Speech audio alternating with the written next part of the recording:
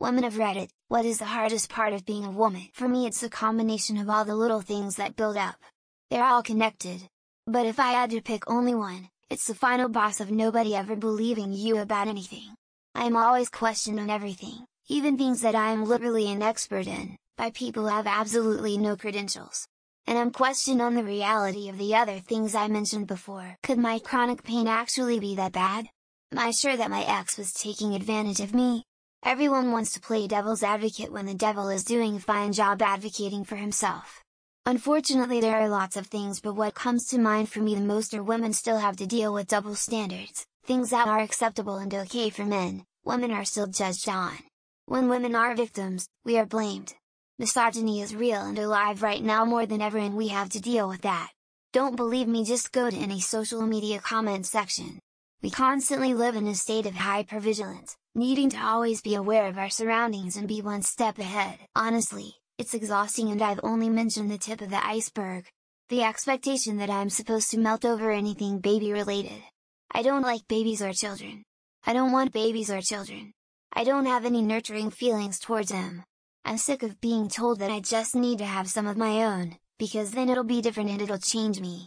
Firstly, it's far worse and more dangerous to regret having a child, than to regret not having a child. And secondly, not wanting children and not feeling nurturing towards them isn't something that automatically needs to be fixed about me or any other person. Being seen as an object. Seriously, men, stop being fucking creeps. I always cringe when I see their babbling about how they want BU by us. It's so disgusting. All the BS with menstruation. Double standards. Women are so emotional yet angry men aren't emotional, etc. Also, I hate how men have to insert their problems to these kinds of discussions almost constantly, like they want to one-up us. Guys, we know, men and women struggle with different problems, but you don't have to constantly remind us when the discussion is about women. You know what the worst thing is? That despite the societal pressure to maintain a full-time career, you also have to do the majority of housework and childcare, even though you're technically working the same amount of time as your partner. Women are expected to do the majority of care work in their families, they do most of the invisible labor, and they're expected to do it all at the cost of their well-being. On top of this, you're expected to have children, have to have a period, and also have to give birth. It's baloney. Learning about all the extra sacrifices we have to make around reproduction due to the body we were born in, paying for period products, dealing with regular pain, scheduling birth control and gynecologist appointments, dealing with side effects, pregnancy, childbirth, nursing, etc. Then learning that there are political groups that don't think that's enough of a burden and want to make things even harder for us by taking away any semblance of autonomy we have over our bodies or reproduction. I can't tell you how many guy friends I've heard say they love living in the cities. But, I live in the cities too, and I get yelled at by gross fucks once a week. I rarely feel safe. Just 2 days ago I decided to take a shortcut through a parking lot thinking I could just walk quickly through. And of course some frat guys were taking a smoke break and yelled at me super loudly about how they licked my tits. It was fucking disgusting. Fuck people. Constant pressure to be a great girlfriend, wife, mother, daughter, sister, friend, etc. Be thin but not too thin, instead we need to be healthy. Can't be fat, but a little meat on the bones is okay. Can't dress too sexy or you're a slut. Or if you're a cover then you're a prude. Be smart but not too smart, cause then you're a know-it-all. Pressure to keep a clean, happy home but also have a career. Make sure our partners are satisfied so they don't cheat. Being totally disregarded and ignored while still being expected to carry the same load as a man. But I am still expected to carry all of the mental and emotional load. Being thought of as a weaker sex but told that men are too fragile to do basic life tasks. Being told that I am nothing without a man or children. And finally, if I'm not happy with any of this then there is something wrong with me. Everything gets connected back to a man somehow. Our experiences? Well, it's not as bad. Have you been a man?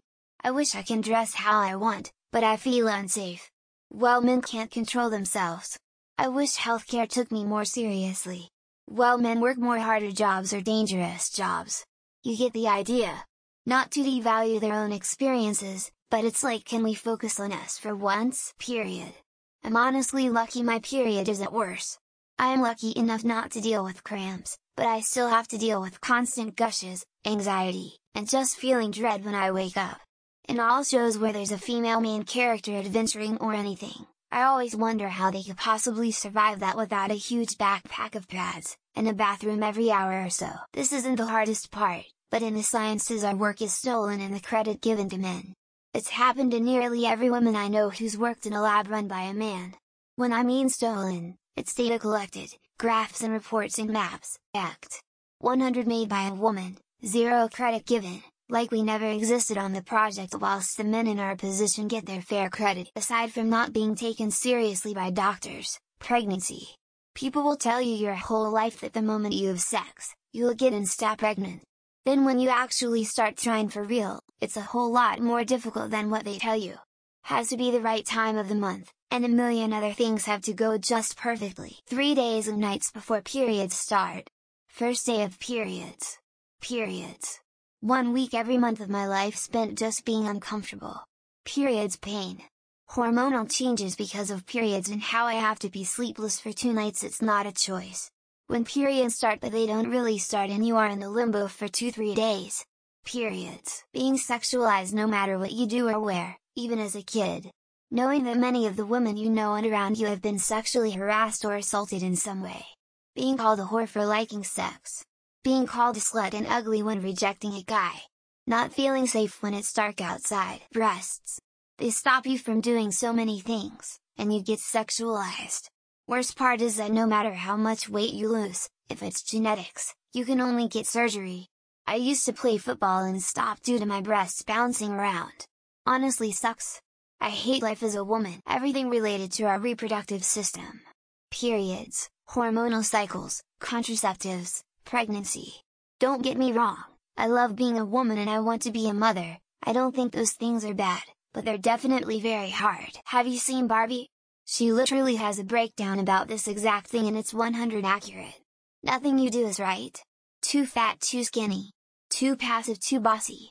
It's impossible to just be yourself and not face intense criticism. Periods. I regret being a woman that first day of the month. It hits every time like the first time, like you can't get used with that.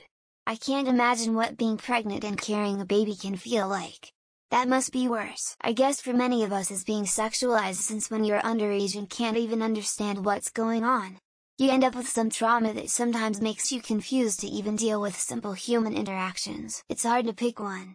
I'd say all the issues related to our reproductive system, horrible reactions to medication because they're designed for men and constant sexual harassment all share the top tier for me. Knowing there is a sizable portion of any population across all parts of the world who see me as a piece of property that can be brutalized or murdered for social transgressions, gives a bit of anxiety. From talking to my friends, it sounds like the menstrual cycle is a real pain in the ass.